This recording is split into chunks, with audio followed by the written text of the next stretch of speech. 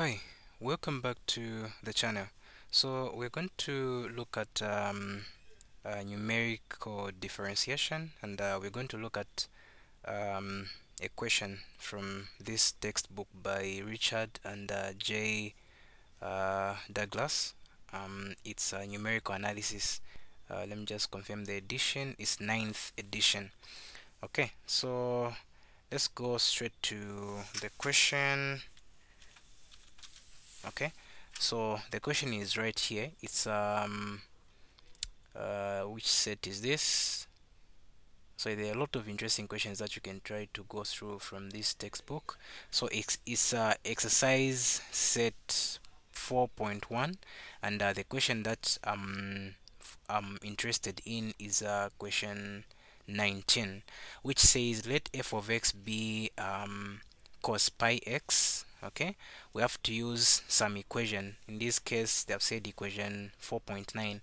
so this equation that is being talked about is the second derivative midpoint formula. Okay, so and the values of f of x, okay, we are given to set the values of f of x to be 0.25, 0.5, as well as 0.75. We need to approximate f prime prime of 0.5 there. Okay, so another part that I'm interested in, this is just to compare with something like maybe a previous exercise or something. So another part I'm interested in is we have to explain no, I'll leave that part out, but I'll have to find the bound for the error. Okay, so I'm going to approximate and find the bound for the error. Okay, so let's get into this. So one thing we are told is that we are given that our function f of x is equals to cos pi x. We're just correcting the data for now. Then we're also given the points f of x at x is equals to you have 0.25, you have 0.5, and 0.75. Okay, and what you're trying to do is to approximate f prime prime of 0.5. So what do I need? There are two things that I need right now. I need the value of h as well as the formula that I'm going to use. Okay, so here for our value of h is just simply the step size. And if you look at these data points that we have, you have 0.25, you have 0.5, as well as 0.75. So one thing you're able to observe is that this data is symmetric, just like we explained data symmetry in the previous video. You can check out the link in the description. So this data that you have here is evenly spaced. Okay, so let me just try to write this properly. So we have 0.5. So this data that we have here is evenly spaced. So our h is simply more like, you can get it in this way. You can say your h is equals to, you can say 0.5 minus 0.25, which is still going to be the same as the 0.75 minus 0.5, which is actually 0.25. So our h is 0.25. That's our step size. So now what about the formula? So when it comes to the formula, the formula that we're going to use is the second derivative midpoint formula to approximate this, because the second derivative midpoint formula is going to give us the highest accuracy. Okay, so the formula is given as follows. You're going to have your f prime prime of x naught is equals to 1 over h squared. You're going to have open brackets here. This is going to be f of x naught minus h minus 2 f of x naught plus f of x naught plus h. Okay, then at this side, like on this side, you have the truncation error, or the error form, which is like h squared divided by 12, then f to the fourth of, okay, then you have that there like that. Okay, so this gives you the error. So what we are really interested in is just this part. of the formula, and that's what we are going to use. But first things first, we have to do some computation for us to find the values that we are going to be using. Okay, so here we have our values of x as this, that, and this. So let's go ahead and substitute them in the function that we have, which is our f of x. So here we're going to have our f of, first of all, we start with 0.0.25 is equals to, we are going to say is cos, we say open bracket, is pi multiplied by 0.25. So this here gives me it gives me something like 0.7 07106 7881. Okay, so what about f of 0.5? Okay, is equals to, so this is like cos pi multiplied by 0.5. So this is just more like pi over 2 actually, which is as 0 is like cos 90, it's a 0. And by the way, remember to say your calculator needs to be in radians.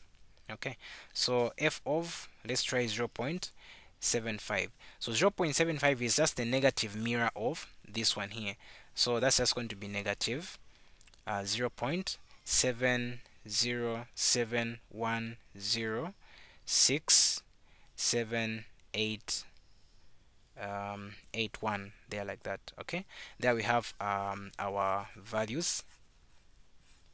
Okay, so we need to use this, so I'm hoping you have the formula there with you. I've erased it. So for our we have found that our f of 0.0.25 is equals to 0.707167881. I'm not really rounding off for now. Then our f of 0.5 is equals to 0. Then our f of 0.75 is equals to the negative of this, so I'll just say minus that. Okay, so what's next now? We have what we need to approximate our 0. F prime prime of 0.5. So what do we do now? So if we get back to the formula that we had, we had f prime prime of x naught. In this case, our x naught is 0.5. So remember, it was like 1 over h squared. Okay, but we know what our h is. Okay, so our h is 0.25 squared. Okay, so you say open bracket. And by the way, I believe here, let me just substitute. I put 0.5 because that's what I'm trying to approximate. So we're going to say we are supposed to have f of x naught minus h, but what we are going to do here is just that we are going to say x naught minus h is like our x naught is 0.5 minus our x naught, which is our x naught is 0.5, then minus our h is 0.25. so this is just going to be this right here is just basically f of 0.25. okay, then we say minus. So we're going to have a 2 here by f of x naught. What is our x naught?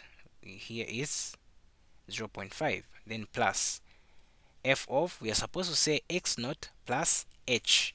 What is our x naught? Our x naught is 0.5. Then our h is 0.25. When we add them, we get 0.775, and we close like that. Okay, so if we do our math there, okay, so one thing you observe is that for this part here, or whatever that I have here, first of all, is like I have 1 over 0.25 squared. Okay, so for this one here, 0.25, it's 0.707106781. Then f of 0.5, where am I getting it? I'm getting it from here, because even this one I got it from here. Okay, what about f of 0.75? Is this one here, but it's a negative, but like this one is a 0, so you don't really have to put it. So that would be like 0.707106 781, of which this here, okay, gives us what? Gives us a 0. So meaning this is what? That's a 0 right there. Okay, so that's the approximation that we have that we have gotten. So let's now try to come up with so I found that this gives us what? By approximation, this gives us a 0. Let's try to find the exact value. By finding the exact value, we're just going to have to differentiate this twice, then substitute with 0.5 and see what we're going to end up with. Okay, so we have our f of x is equals to cos pi x. Let's differentiate this. Our f prime of x, which is our first derivative, is just going to be equals to minus pi sine pi x, like that.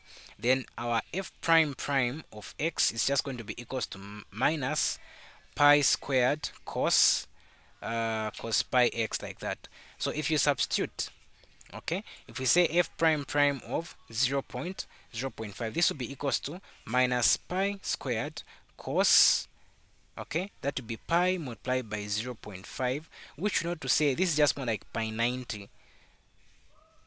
I mean, this is just more like cos 90, which is a 0. So this just gives you what?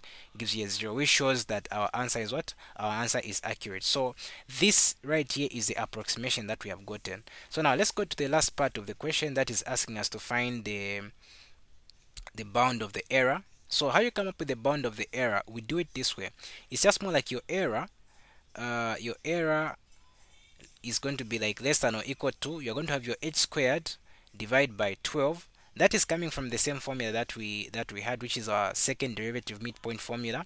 Then we have your f, let me put it this way, it's going to be absolute value of f to the fourth of what? Of, I'm just going to use x there, like that. Okay, so what does it mean? If you observe, I have to the power 4 here. So this just tells me to say I need to differentiate up to the fourth derivative. Okay, then I evaluate. So what happens is that this that I have, the condition is that this is for x in the interval where you have your x naught minus h, comma, your x naught plus h there, like that. Okay, so what are the points that you're going to have there? So it's like when you differentiate this up to the like when you differentiate your function up to the fourth derivative, what you're going to do is that you're going to substitute the value that will be here and the value that is going to be here. So let's determine what those values are. So we know that our x naught is 0.5. 0.5 minus 0.25 is going to be 0.25, comma, 0.5 plus 0.25, that would be 0.75. So meaning we are saying the condition is that this is for x in the interval 0.25, comma, 0.775, like that. Okay, so now let's go ahead and differentiate. So we know what we have already managed to determine our second derivative. We found that our second derivative, f prime prime of x, it was equals to minus pi squared cos pi x. So what about the third derivative? The third derivative, f prime prime prime of x, will be equals to, it will be plus, I don't need to put it, to be plus pi to the power 3 sine pi x. Then we are going to have f the fourth derivative, which will be equals to pi to the power 4, then that will be cos pi x there, like that. Okay, so now let's evaluate the fourth derivative at this point as well as what? As well as at that point. So f to the fourth of 0.25, what are we going to get? So this is just going to be, you're going to have pi to the power 4 multiplied by, remember there was a point at which we evaluated cos pi x. Okay, the only thing that has changed is the fact that we have introduced pi to the power 4. Because pi x, we ended up with 0.707106781. That's what we got. What about f to the power 4? I mean, the fourth derivative, we evaluated at 0.75. This is just going to be equals to, it will be a minus now, but we are going to say pi to the fourth multiplied by negative of this same value, okay, of that same value. I'll just do that. So what you're going to end up with, okay, what you're going to end up with is for, let me try to move this down. Okay, for this one, when you do the when you do your math there, you're going to end up with a value such as like 68.87483267, like that. So it simply means even here it will be the same value, but it will be what? It will be negative. It's this same value, but it's what? But it's negative. So now, what are you going to use in your error? Remember, what you're looking for here is like in the error bound itself, we wrote to say it's supposed to be maximum. Okay, it's supposed to be maximum. We wrote something like it's supposed to be something like error less than or equal to, you have your h to the power 2 divided by 12, then you are going to have maximum value of the absolute value of f, the fourth derivative of that, like that. Okay, why are we using these absolute value symbols? Because when you do your computation, like when you do your substitution, it's not always that one of them is going to be positive, the other one is going to be negative. Both can be negative, but you find that between the two negative values, one of them is bigger than the other. Hence, you just use the positive part of, I mean, the positive value. Okay, so here we are going to have like our error, it will be less than, so it will be h, what's our h? We can actually do the substitution. Our h is 0.25 squared divided by 12, then multiplied by, what's the maximum value of this that we have gotten? It's the positive value, which was 68.87483267. When you are done here, you're going to find that your error is less than or equal to 0.35 87238086, something like that, and this is the bound of the error. So this is basically how we answer this question. Thank you very much for watching, and we'll catch you in the next one.